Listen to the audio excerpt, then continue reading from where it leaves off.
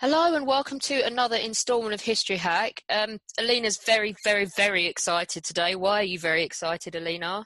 I'm very excited because we've got with us Jonathan Clements, who's a historian and author. And he's, by the way, he's written so many books. I was going to list like half a dozen, but then I kind of thought we'll be here all day naming his books. But I'm going to mention just a few. So Confucius, a biography, and Admiral Togo, Nelson of the East. But we're actually here to talk about his new book, which is called The Emperor's Feast, A History of China in 12 Meals. And we get to talk about Chinese food. Yay! Welcome, Jonathan. Thank you for having me.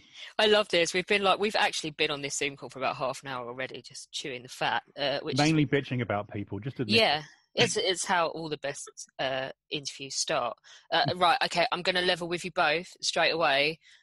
I don't do Chinese food. Ooh. To be fair, to me, it's more a problem in Thailand, actually. I have a critical allergy to shellfish, and it's just easier not to do it because they use like sauces with oyster shells in and stuff, don't they? So they do. Yeah. Yes. I mean, fish sauce is a major part of a lot of basic Chinese, broths and. Yeah, so it's just easier for me to not. I mean, I go to Thailand to the elephant sanctuary to work, and they just put egg fried rice in front of me for 7 straight days. It's a little bit like it's a little bit like I'm a celebrity, get me out of here. So I don't generally do it, but that doesn't mean I'm not interested, Jonathan. And the thing is, Alex, is there are times in Chinese history where your seafood allergy would not have been an issue. Oh, really? So yeah, if you were growing up in the Bronze Age in the Yellow River Valley, time of Confucius, fish was exotic foreign import, particularly shellfish. It was not the kind of thing that you associated with fine dining, and it was something that the barbarians on the coast ate because you were basically river people. So there's no fish sauce in the very earliest recipes. And if you were in the Qing dynasty, if you were in the time of the Manchus, for example, so basically 1700s, 1800s, Manchus were very big into roast meat, and they didn't really do anything else at all. So you would have been okay at a Manchu banquet. So, within a 3,000-year ballpark, there's at least a couple of meals you could have gone to. Boom. And not just eat an egg fried rice. Not just eating egg fried rice, which I absolutely love. So. Well, Alina's going to make up for my lack of enthusiasm for Chinese food because she's basically hysterical right now, aren't you? I live in a country, don't get me wrong, I love where I live, I love Poland, love Polish food. Polish people, if any of you are listening, come on, make some decent Chinese, Vietnamese, Thai, some sort of Oriental food that I can eat because it's all disgusting. Jonathan, you live in Finland as well. You were alive to this. Yes, I live in Finland, and Eastern Europe and the Nordics do have a problem with certain kinds of Chinese food, particularly once you get outside of the main metropolis. And this is something that is an evolutionary problem in Chinese food. I mean, this was a problem for Chinese food in Britain in the 1960s. And, we've evolved, and hopefully people will evolve here as well. But one of the problems that you always get with any kind of ethnic cuisine is that the people who cook it for you aren't necessarily the people who should be cooking it. Mm. So, for example, in America in the 19th century, you have thousands of Chinese laborers turning up. They're digging the wine cellars of the Napa Valley. They are, panning for gold. They're building the railroad across the country. And some of them stay and become cooks, but it doesn't necessarily mean that any of them were cooks before they left China. Do you know this is going to be a problem with Indian food in this country? We were talking to a very lovely chap who runs our local Indian restaurant before the world went mad, and he was saying that it's the men that do the cooking in the restaurants, and it's passed down from father to son, and the children now aren't following the parents into the trade. They're going off and they're doing different things, which means that the recipes aren't getting passed down to Indians and people of Indian extraction to cook. So make the most of your curry while you can. Right, and in the case of America, of course, a lot of these cooks were just throwing together leftovers, which in Chinese is zha sui. And in Taishan, which is the dialect that most of them spoke, is sap sui, and that's chop suey, and it basically means mixed bits, and it's whatever we can find, whatever we can charge the Americans $1 for in a buffet, we will serve them. And so that completely changes the expectations of the local people about what foreign food should be. And so in the case of Finland, for example, we have this recurring issue when a new restaurant opens in town. My girlfriend says, the Finns have opened a new restaurant. Let's go before they ruin it. Because it'll be a couple, and there were actually in Jyväskylä, where I live in Finland, there was a Thai restaurant here that had a sign they used to put on all the tables, and it said, "We cook our food to meet Finnish expectations. Please let us know if you'd like it done properly." Cold. Should we get a narrative going? This is going to be brilliant. There's so much stuff that's going to come out in this interview about the history of Chinese food. But first of all, because Alina's done all the prep for this because she was so excited, what inspired you to write this book? I think it was really my family that wanted me to do it so that I would shut up at dinner. Because I'm afraid, and I confess, going to a Chinese restaurant with me is an absolute exercise in irritating pedantry, because I will sit there going through all the dishes on the table and telling you where they're from and what they mean and what that means and what that does and where that came from and how these people needed to invade before this thing would happen. And, I'll pick up a bottle of beer and I'll say, well, this is Qingdao beer. So you realize that Shandong was a German colony and that's why they have a brewery there. And everyone just goes, oh, just shut up, write a book. Just, tell someone who cares. So I think that's where we are. And I did, in fact, for my sins, kind of spend a lot of my childhood in a Chinese restaurant when my dad played in a band. So it was always normal for me. And it's something I'm very passionate about. I really love Chinese food, and although my conception of what Chinese food is has changed hugely, particularly over the last few years when I've been in China so much and having to sample all kinds of things, some of which I really wish I wouldn't sample, but someone's pointing a camera at you and telling you to try it and you really have to, and then you wish you didn't. So do you know what, I thought about this, and you've got so much in your book that we could be here all day, but I want people to actually go out and buy your book. So all right. I decided. Yeah, good call. Publisher will be appreciative. Well, this is the thing, when some podcasts get on this, they're like, oh, well, let's cover the whole book, and we don't have the time, and I'd rather stick to one aspect of your book so people go, oh wow, that's really interesting, let's go out and buy it. So what I decided to do, we're going to go with the really, really, really, really, really, really, really old stuff, like as far back as we can go. So what we're going to do, we're going to start with Shenong, and I need you to tell us why he's so important in the history of Chinese food. Well, Shenong is a god to the Chinese, and the idea was that he was the divine farmer, that he was in fact, that's what Shenong means. Shenong means the divine farmer, and he was like the great pioneer for Chinese food. He made the first plow. He taught mankind how to rear food. He may well have perfected slash and burn cultivation. And quite famously, he would try every single thing he found. He'd put it in his mouth and see if it was poisonous or not. And ultimately, that's what killed him. But Shenong is kind of an allegory, if you like, an embodiment of all of those kind of forerunners of the Chinese who, wondered if that mushroom would tasted nice and wondered what would happen if you boiled that thing. And so, he was probably a real person, or in fact, even in the Grand Scribe's records, which is this ancient Chinese book from the Han Dynasty, even then they were saying he probably wasn't a god, he was probably a clan. We're probably misremembering a clan of people who kind of, perfected agriculture. But as a result, Shenong is the kind of embodiment of Epicureanism, if you like. One thing that is completely synonymous with Chinese food for lots of people, and lots of people like me that refuse to even give it a go, is chopsticks. How significant are they?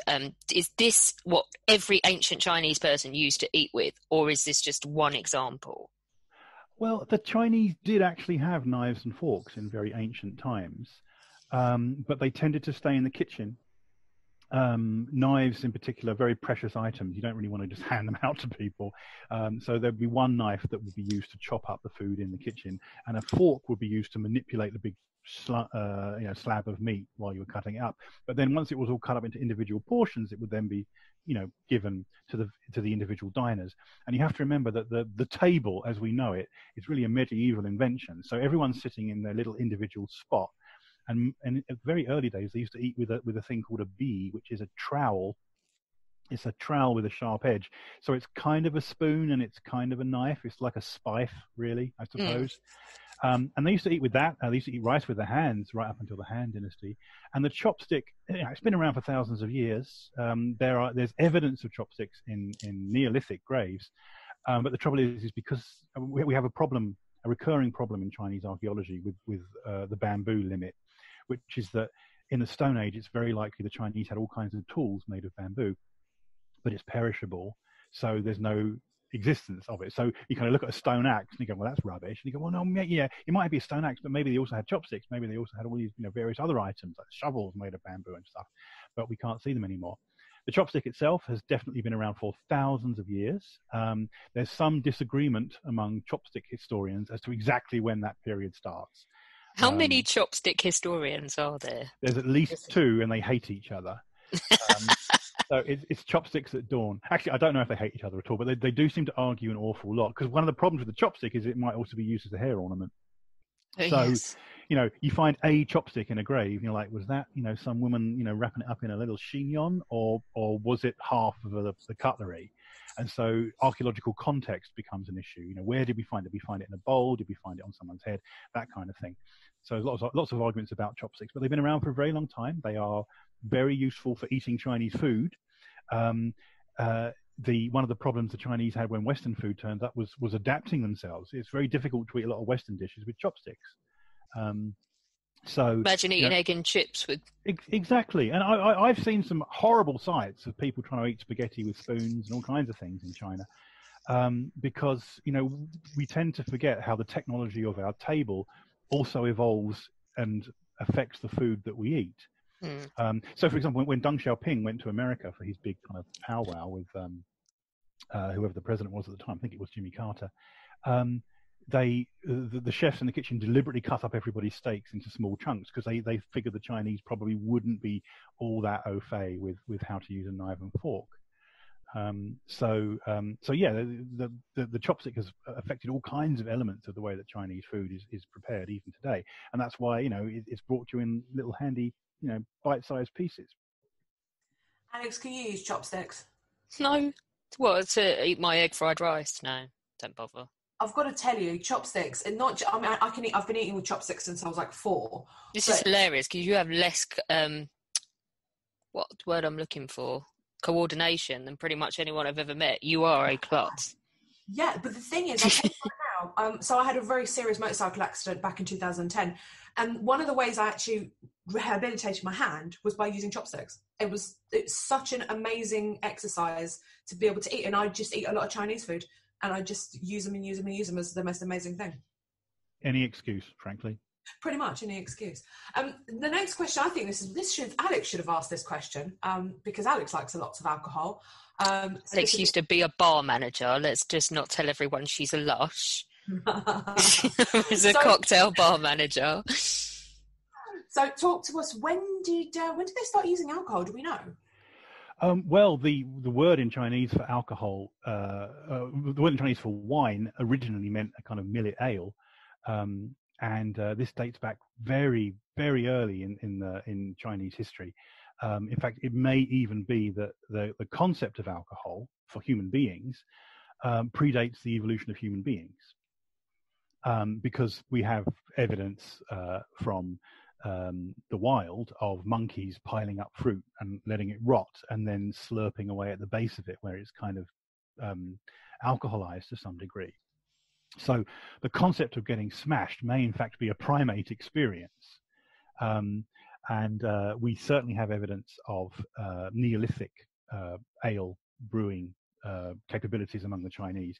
And there's this fantastic theory among Chinese archaeologists, which is gaining ground, and I find very persuasive, which is that what we tend to do when we think about the development of booze is we assume that there's a bunch of farmers and they've got a field of grain, and they eat their food and make their bread or whatever, or their noodles, and then they've got some left over and they make some beer with it.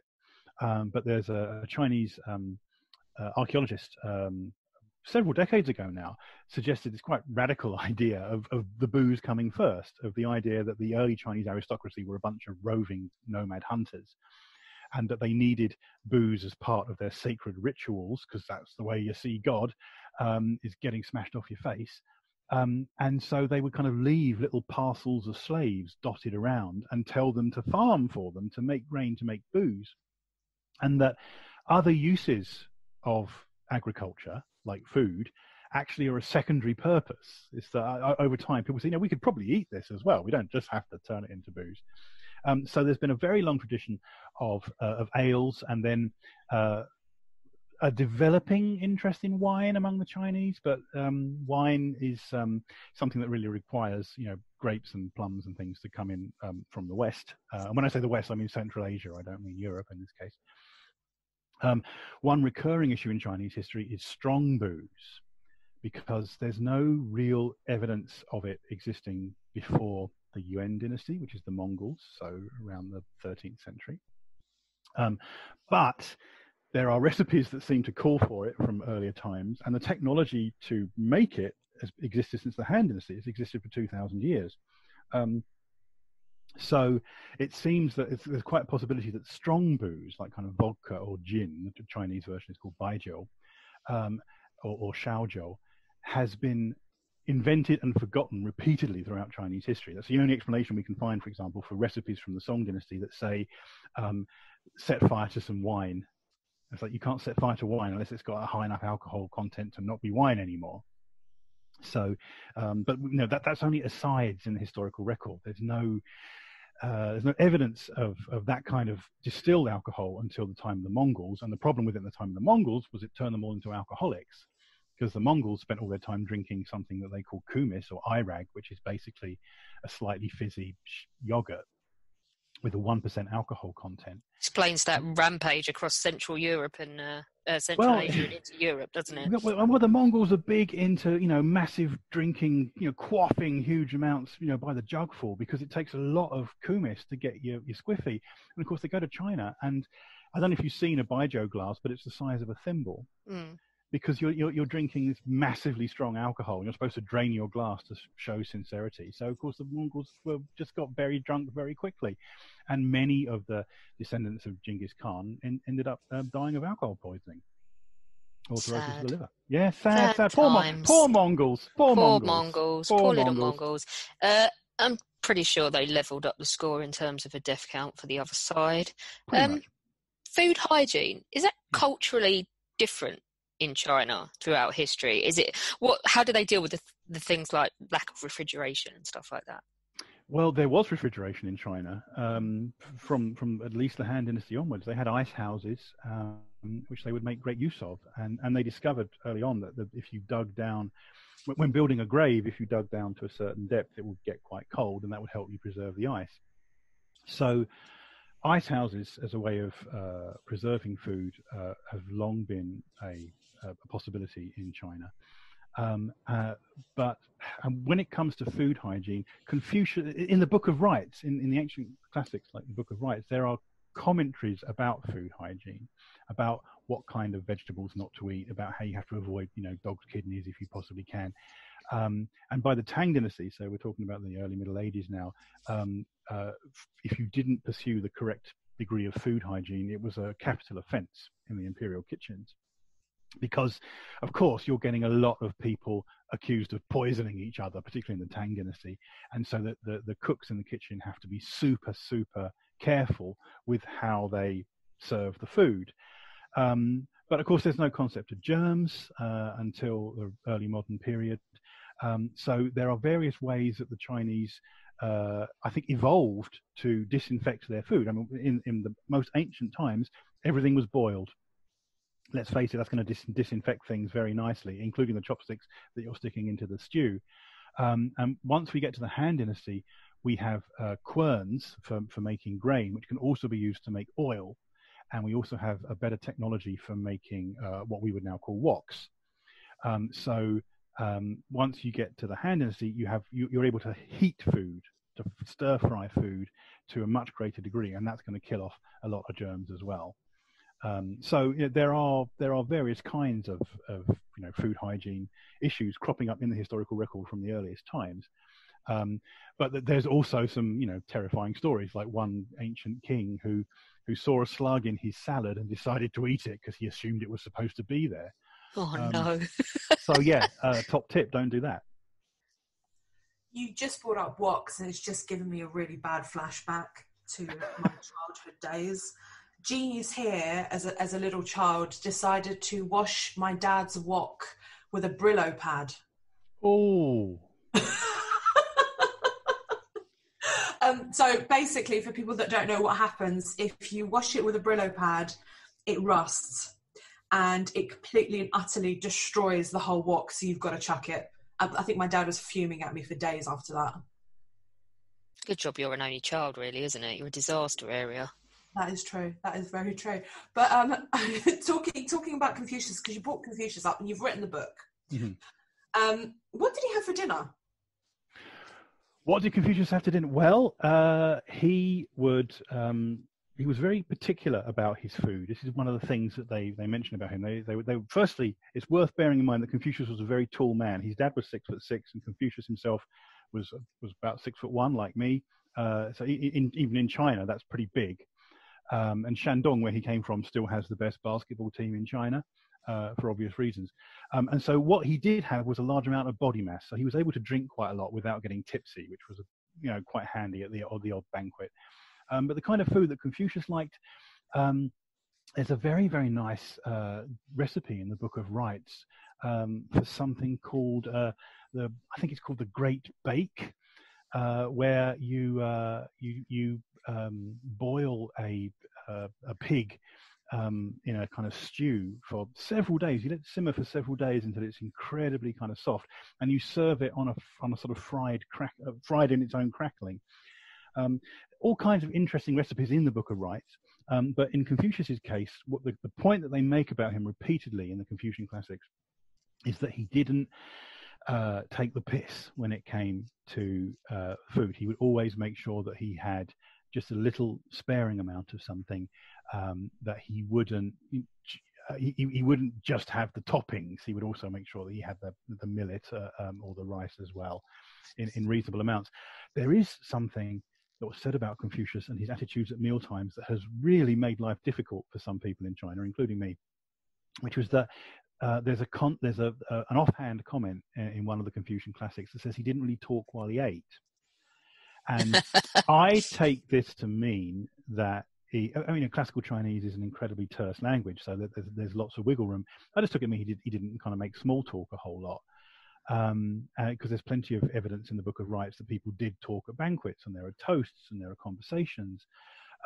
But I was at a Confucian school in Shandong where they actually teach according to the principles of the Book of Rites, the young Chinese kids. And we had to eat in complete silence, and including guests. So I was there with the film crew, and there's all these kind of kids sitting there eating in the canteen. And we all had to sit there and not say a word, like we were monks, for 30 minutes. And I'm trying to have a conversation with the director about whether or not we can put the drone up in the temple. And we're having to do it all by sign language. So that was very frustrating. It's a little spin-off that I don't suppose Confucius was expecting, or indeed worries 2,500 years after he's dead. I don't think he really cares. How did the Qing dynasty change food in China? Well, I suppose what you're asking is what difference does it make that the Qing dynasty were invaders, that they were Manchus and they came from another place, and they were a nomad people who took over China in 1644, and so the Qing dynasty were very keen on roast meat. That's what these are. A Manchu banquet is basically nothing but roast meat, and you just have to pig out on it until you can eat no more, and then you get up and walk out after wiping your greasy fingers on your boots. And of course, because they were a conquering people, the people that they conquered, the Chinese, didn't necessarily want Manchu food themselves. So you get this kind of varying menu, and you have these corporate events, these kind of government events, where you have all kinds of different levels of menu depending on the rank of the person who's being served. So the Manchus are getting weird stuff like just big hunks of roast meat, and the high-ranking Chinese are getting goose maybe, and the lower-ranking Chinese are getting chicken, which was always a kind of the last resort option in a lot of Chinese food up until a couple of hundred years ago. Unfortunately, there are some people who've seen the menu for this kind of banquet with 108 different dishes on it, which are all aimed at kind of different classes, and assume that that's one big meal. And so for £44,000, you can go to a restaurant in Beijing today and be served the Manchu banquet, which takes about a year to get through. I mean, you have to come back repeatedly on different days. And so they've got this idea in their head that, some impossibly fat Chinese guy sat down one day and had 108 courses. But that is a bit of a confusion about Qing dynasty food that has kind of retained to this day. The other thing about the Qing dynasty is the prolonged and extensive contact with foreigners, which of course made a huge difference to Chinese food, because the Chinese were being confronted with things they'd never had to deal with before, or that they had before and forgotten about. So when it comes to dealing with large-scale contact with foreigners, the Ming Dynasty before the Qing Dynasty is the one that where we get the Columbian Exchange, where we get all these new foods turning up from America, and that transforms food and agriculture all the way around the world, not just in China. But in the Qing Dynasty, when we get the treaty ports, when we get Hong Kong being handed over to the British, suddenly the Chinese are put kind of face to face with Europeans and Americans for the first time. And they are experimenting with each other's foods and often hating it. I mean, there's all kinds of fantastically racist comments made by the Americans and the British about how terrible Chinese food is. And also, to be fair, lots of fantastically racist comments from the Chinese about how terrible European food is as well. So they didn't really see eye to eye on this. And there's only a few foods that kind of wormed their way in either way. I mean, tea being one of them, of course, obviously, traveling around the world. Chinese have never been that keen on coffee, although that's changing today, particularly with the rise of Starbucks and various related franchises. The tomato is something the Chinese just can't really get their heads around. There's only one real tomato dish in China, which is tomatoes and eggs. And even then, that only became a thing in the 1940s when the tomato growers of Shanghai didn't have any foreigners to sell tomatoes to anymore because the Japanese had taken over. So so those are, I suppose, are the two main issues with the Qing dynasty: foreign contact, but also the fact that the Manchus themselves were also foreigners, which you're not supposed to say anymore in China. Everyone's supposed to be one big happy melting pot, but frankly, they were invaders, and so they brought with them a very different kind of culture, not unlike the culture that the Mongols brought in the Middle Ages as well, but which the Chinese had been, resisting and trying to purge from their society for a couple of hundred years since. Talking about people that are not supposed to be there, probably got the wrong way I'm saying this, but you've got the Chu people as well. So how did they fall into this narrative? Now, the Chu people, you're talking about the very, very ancient Chu people, right? Before the time of the first emperor, so before 220 BC, China didn't really exist as a concept. It wasn't one big country and one unified people. It was a whole bunch of different countries that were fighting each other. And after the conquest of the first emperor, and then the collapse of his empire, and then the beginning of the Han Dynasty, which lasted for 400 years and is roughly coterminous with the Roman Empire, there's this kind of moment when the Chinese have been unified by this despot, and they're trying to decide whether or not to keep this idea of there being one emperor ruling one huge country that's supposed to be the whole world, or whether they should kind of break up again. And Chu was one of the bigger states in the pre-Chinese world. It's basically, by the time it fell, it was most of the area south of the Yangtze, a huge area which was associated in the Chinese mind with kind of hot-headedness and barbarity, and some kind of odd ideas for food. But what Chu had was a border with Indochina, so it had access to sugarcane. And so Chu foods, some of them had this kind of reputation for being kind of hot and horrible, but also they had a lot of sugar, and that was quite weird in Chinese food.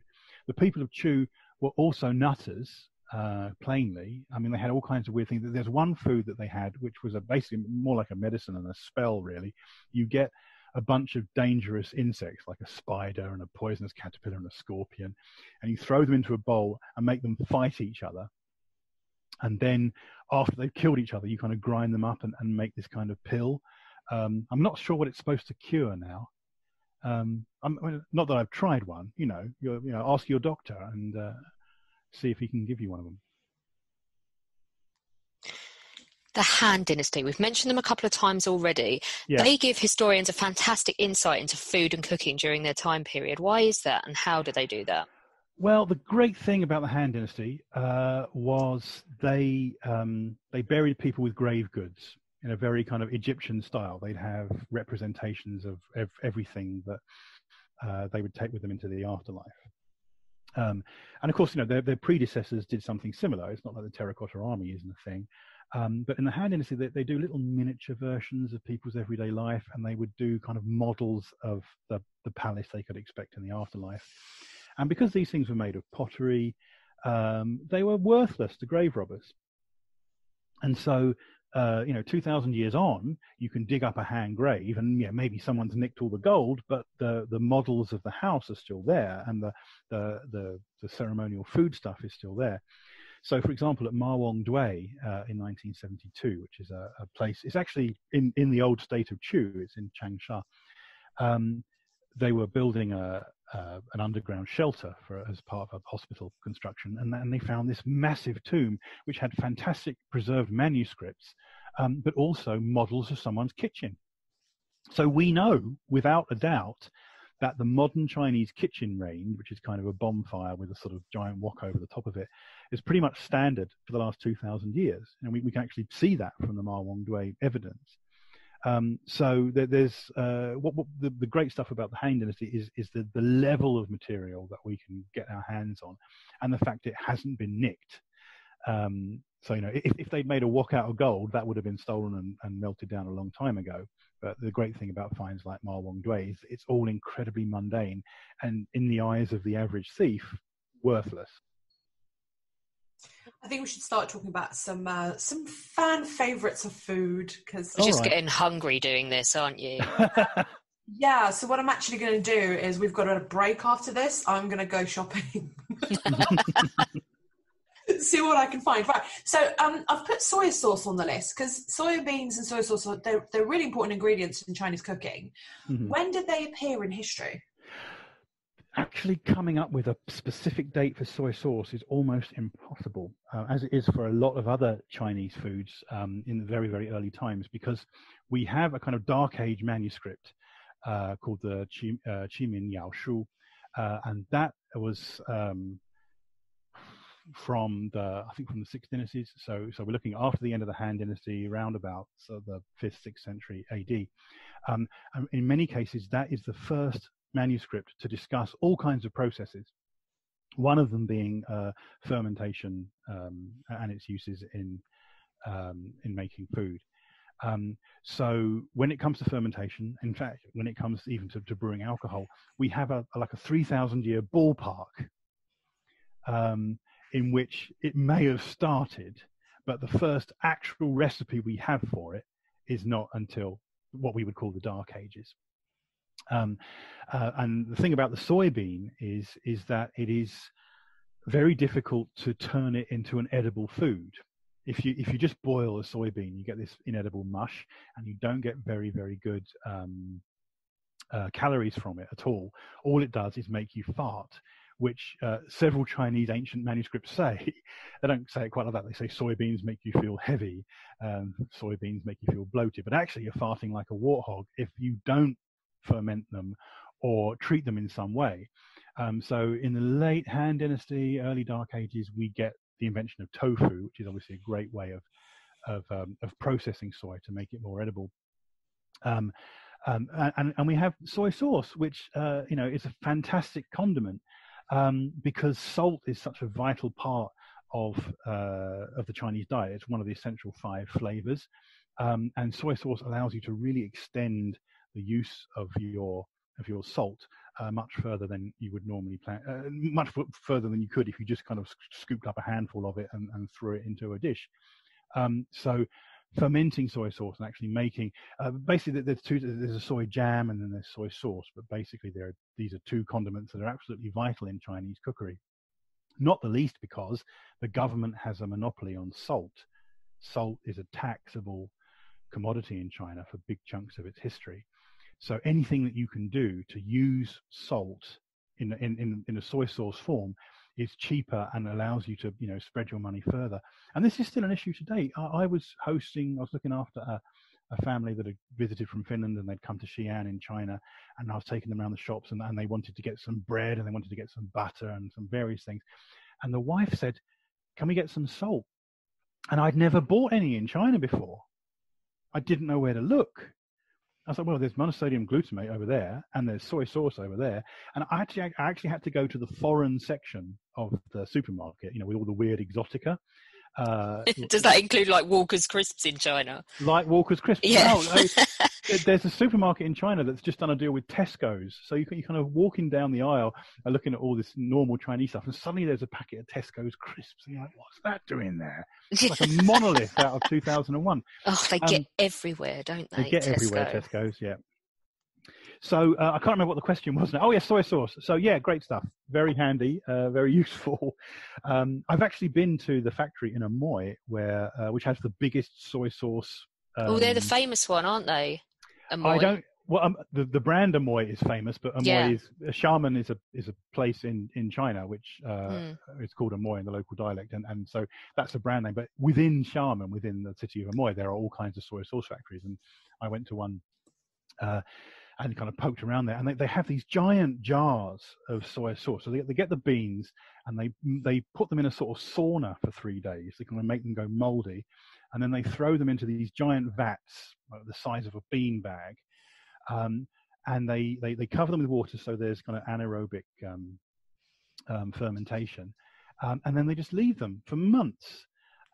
But when I say they just leave them, they actually they put these little hats on them, these little straw hats onto the vats, and it's the job of the soy sauce masters to kind of patrol this huge area, like the size of 2 football fields, patrol these lines and lines and lines of vats, and to take the straw hats off or to put them back on again to keep the temperature kind of vaguely at the same level. So you can't do it in a place that has winter. You can only do it in kind of South China where the temperature is relatively consistent all year round, and you need to be an absolute master at kind of working out when it's 21 degrees and when it's 22 degrees and that kind of thing. But you do it by taking these hats on and off.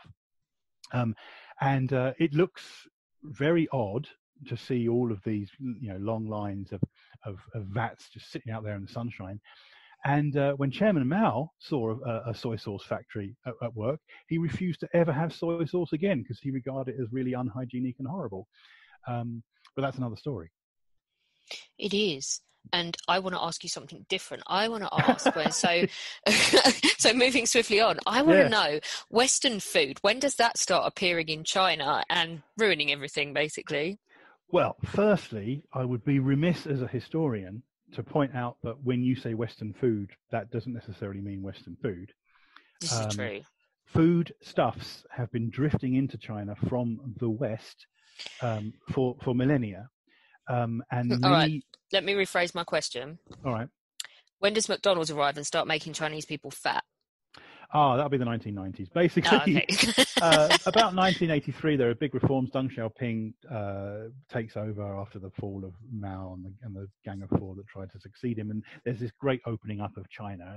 And suddenly, after years of telling people that Coca-Cola is an evil capitalist, weapon, and that, McDonald's is awful and the Kentucky Fried Chicken is terrible, suddenly these franchises start opening up in China. And so you get from the particularly the late 80s onwards. I think the first McDonald's, it was in Wangfujing about 1991. It was relatively late, but you get these food franchises opening up, and they are not necessarily the way that they are in other countries. Kentucky Fried Chicken, for example, is a much nicer experience in China than it is in Britain. I can't be seen dead in one. The smell outside makes me feel sick. But the thing is that they don't just sell you fried chicken. In fact, that's a relatively minor component. They sell you curry in a Chinese Kentucky Fried Chicken, and they'll sell it to you with Chinese tea as well. Actually, very nice. And so you get these franchises starting up. Kentucky Fried Chicken, in particular, has been incredibly successful in China. McDonald's is doing very well for itself as well. Before I moved you onto that, though, I think what you were explaining to us was Silk Road stuff's always moved up and down. Well, yes, absolutely. And so there are all kinds of foods in China from Central Asia, and India, which have drifted into China. And you can normally tell which ones they are because they have the name barbarian or West in their name. So a melon, for example, is shigua, which means a Western melon. And pepper is hujiao, the barbarian for gara. Barbarian curry. Yeah. A fantia is a barbarian aubergine, which is a tomato. So there are all these words in Chinese that retain within them the clue that they've drifted in from India or Central Asia.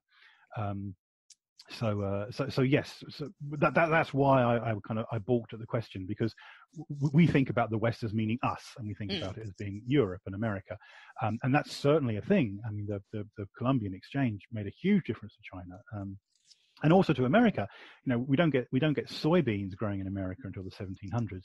You know, Orange County in California is named for the oranges, but they didn't have citrus there until it was brought by foreigners. So there's all kinds of exchanges of food that comes from the West, and for much of Chinese history, it is literally coming from west of China, and then from the Ming Dynasty onwards, it starts to come in from the east as well, because you get the Portuguese and the Spanish showing up, you know, with stuff from America, like the yam, for example, which transformed the economy of South China, and other crops that aren't even food, like tobacco, which made a huge difference as well for plantation croppers in the South. But yes, to answer your question, Western food starts ruining things for the Chinese, as we might say, in the late 20th century. But also, to some extent, the Chinese have ruined things for themselves as well. There's a phenomenon which has been termed fat flats,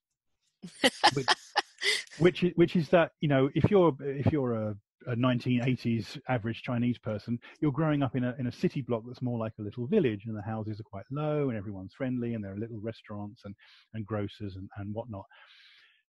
By the time you get into the 21st century, that's all been bulldozed and it's been replaced by a giant skyscraper. And your family are living in a little flat in a skyscraper, which has a kitchen, but it might not necessarily be good for anything more than boiling water. And so they've been called fat flats, because the temptation there, which the designers of the building kind of hope you're going to fall for, is for you to get in the elevator and go down 10 floors and go to the restaurants in the basement, on the ground floors. Normally there's like a shopping center in the first couple of floors, and then there'll be the tower block above it.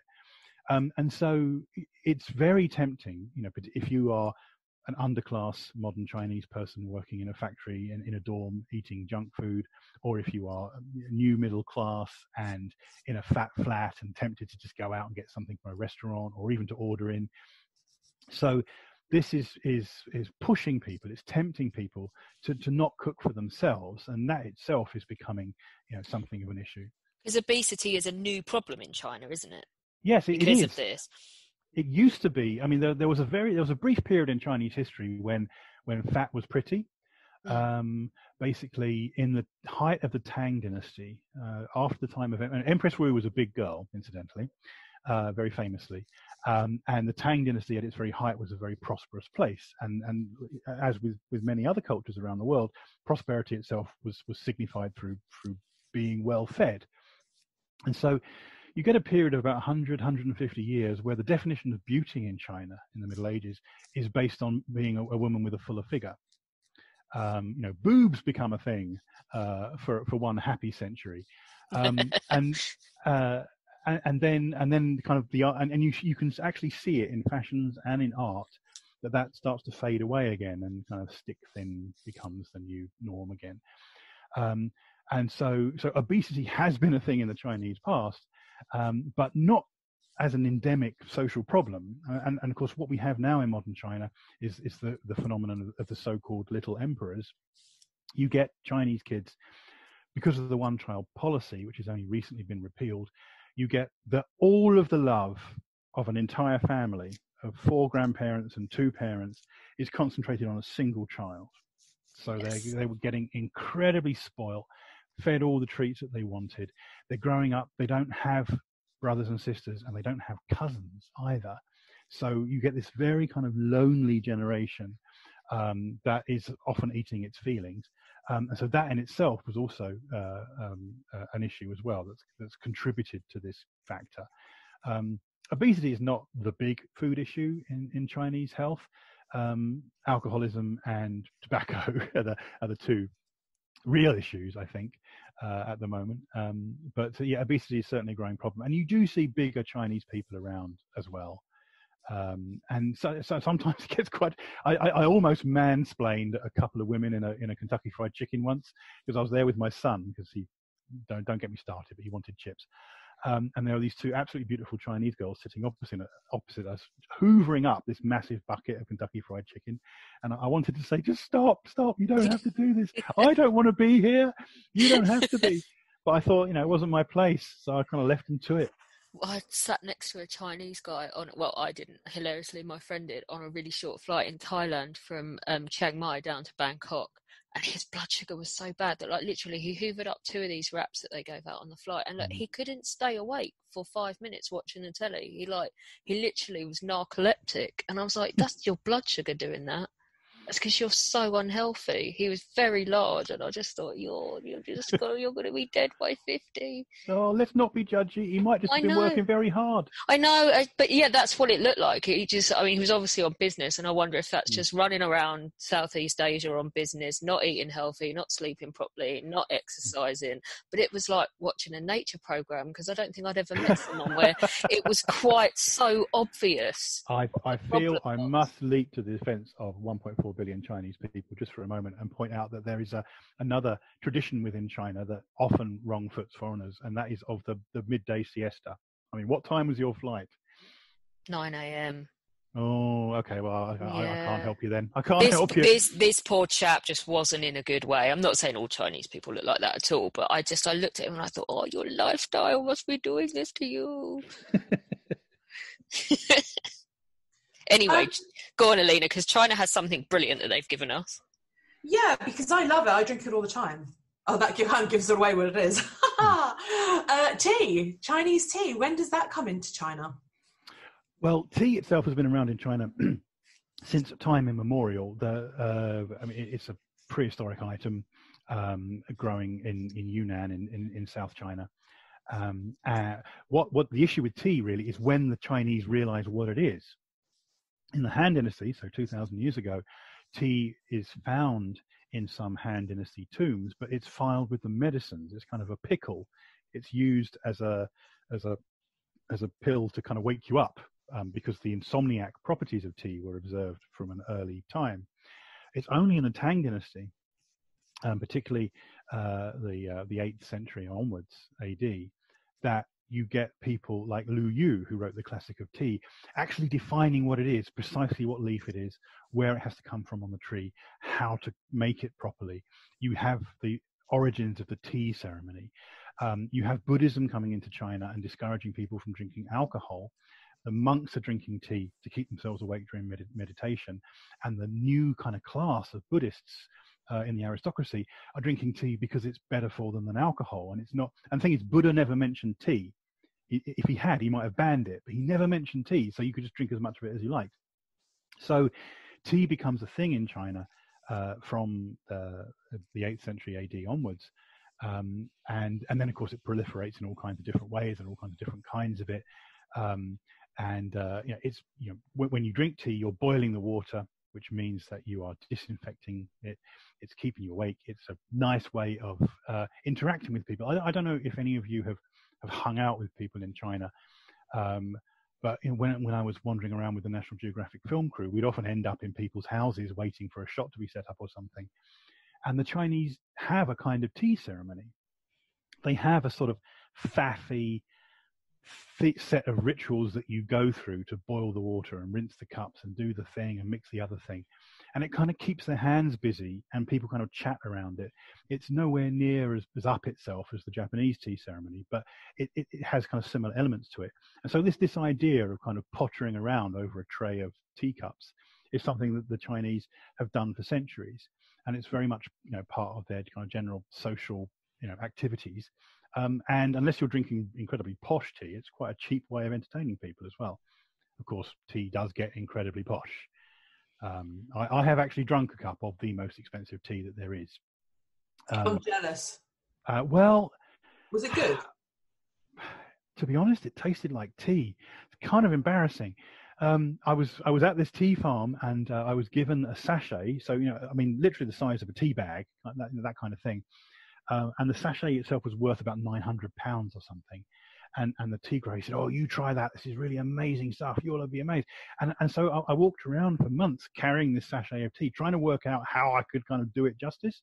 And in the end, we brewed up a pot with my mother at Christmas, and we drank it and went, tastes like tea.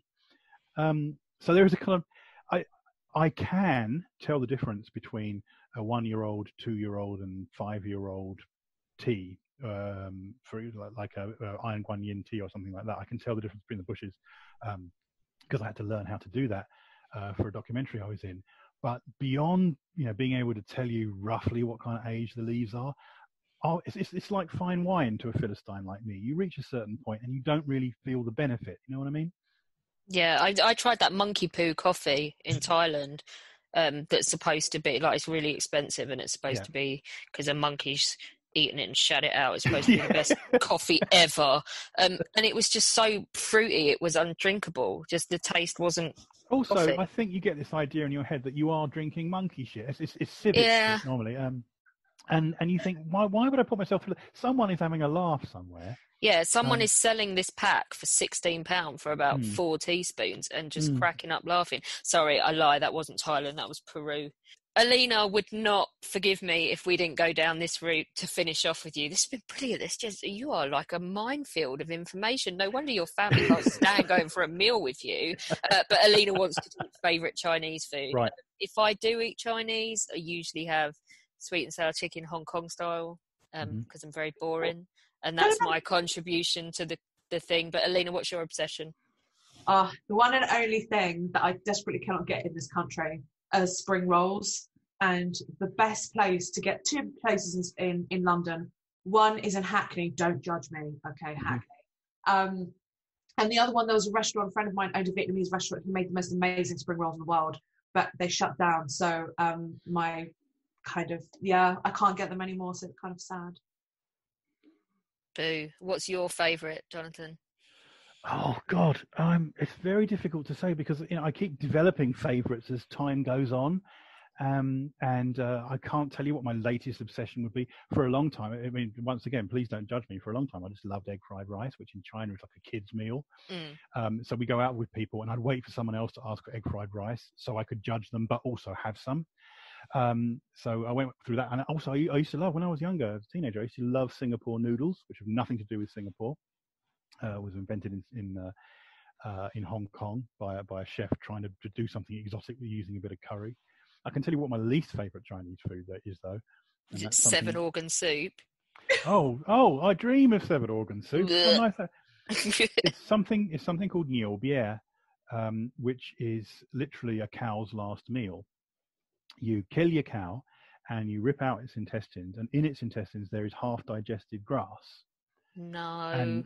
And you wring that out, so you've got this sort of green gloopy soup that tastes a little bit like you've thrown up in the back of your mouth, and then you use that as a sort of jus to cook your actual meal. And the thing is this is a delicacy among the Gum people of South China, one of the China's ethnic minorities.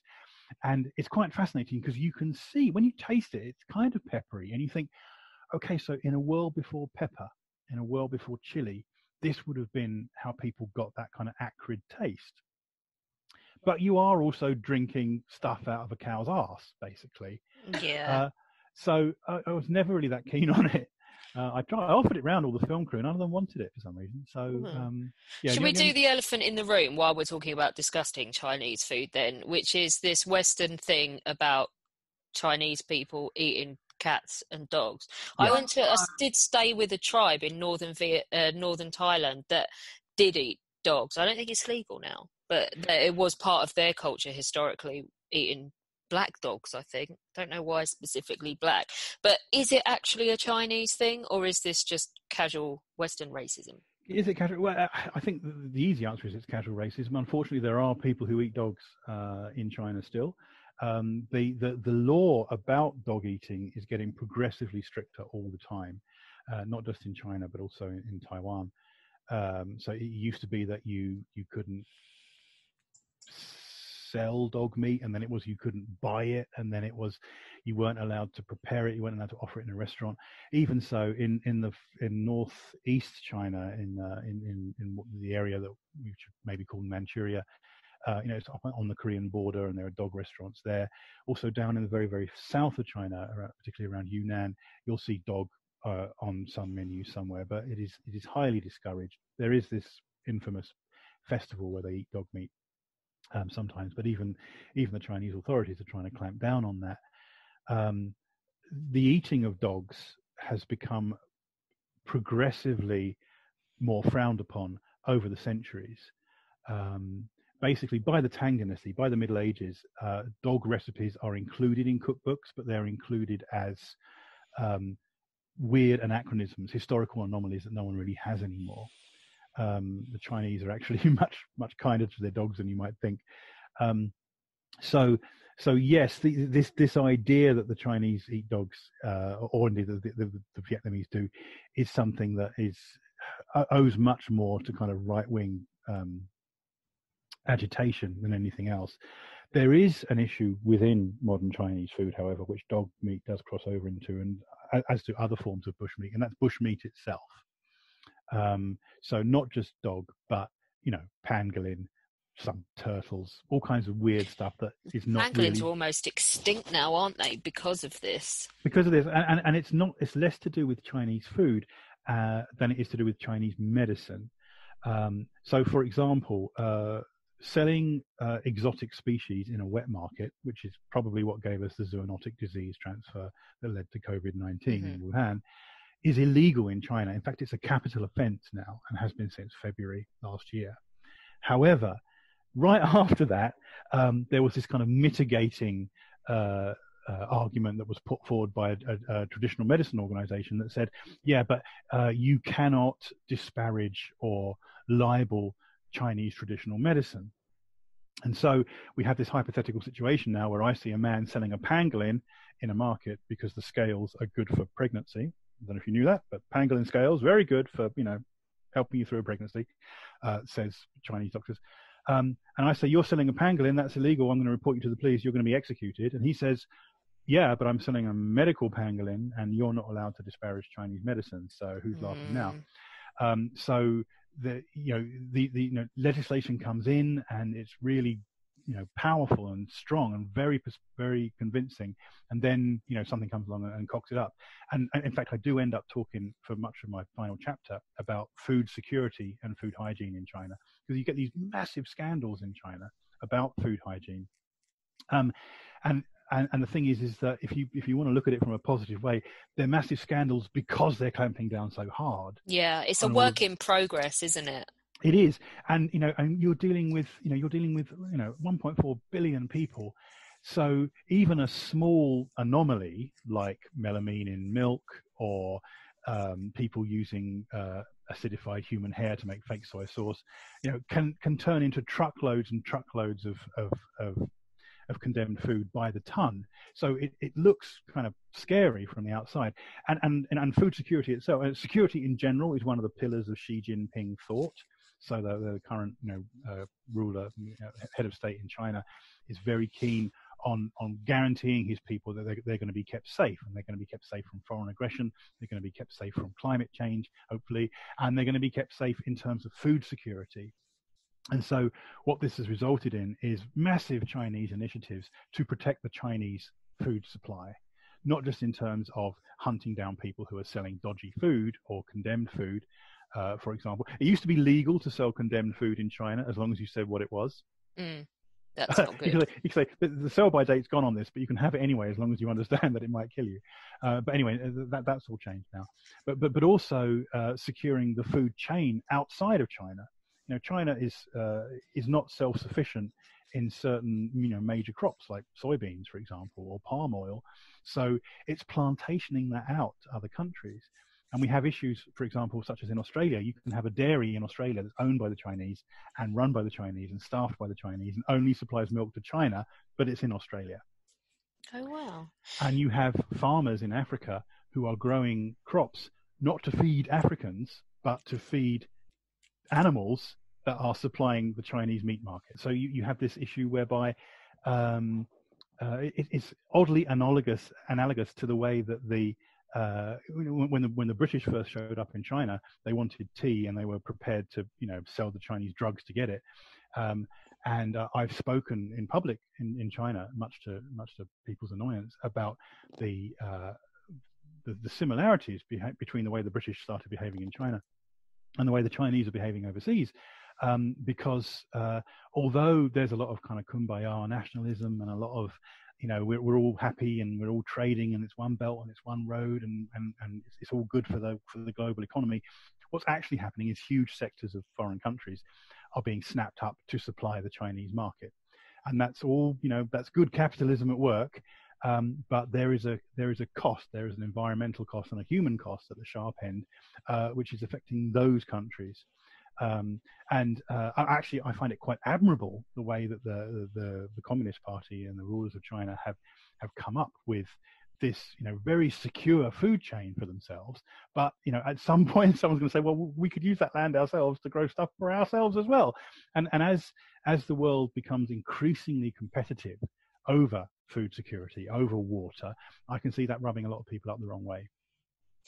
The scope of your book, Jonathan, is huge, and we have ducked around all over the place today. So for the purposes of people listening who are fascinated by everything you've got to say, tell us about the book, which is A History of China in 12 Meals. Okay, well, the idea is very, very simply to tell the history of China through food. It's something I've done before. I told the history of China through martial arts in an earlier book. But I find it really fascinating that you can sit at a table and look at the food that's in front of you and extrapolate from that the story of how it got to your plate. And that involves, emperors attacking places and nomads invading and people developing new foods and poisoning each other. There are so many stories contained in the food that reaches our table. And I've decided to tell the Chinese stories behind it all. I mean, I've mentioned a few of them today, so you can see kind of how the story of China is kind of interwoven into the food that they eat, but also the food that we eat. Jonathan, this has been so great. I wish we could record for the next few hours because I could talk Chinese food now. I'm so hungry now, but thank you so much for joining us. Thank you for having me. Join us tomorrow morning when Matt Bone will be back with Hedge Hopping. He's talking to Matthew Willis about all things Mustang. And then in the afternoon, we will be talking to the fabulous Kiara Stewart about Irish political activist women in the 19th century, all kinds of different organisations, women trying to give themselves a political voice. It's really interesting stuff, Don't forget that we do exist on Patreon as History Hack and on Patreon as well, which is Podbean's own version. Alina and I have had massive fun doing this in 2020, but life's going to change quite a lot next year and we're going to actually have to go and earn a living, etc. If we want to keep up the regularity that we've been bringing you and the kind of guests that we've been bringing you and the workload, then we will need your help. So if you join, there's going to be incentives for joining on either of those platforms. We're revamping ourselves on both of them. So don't forget to go in. You can do as little as $1 a month and it all goes towards keeping up History Hack as regular as we've been able to bring it to you this year. We are now on YouTube. We are posting all of our new episodes on there and we have our own channel and we are gradually posting all of the back episodes because we have been made aware of the fact that you can only find the last 100 on some platforms. So you can go and listen to your heart's content and laugh at the cartoons and have a great time. So do go over there and subscribe.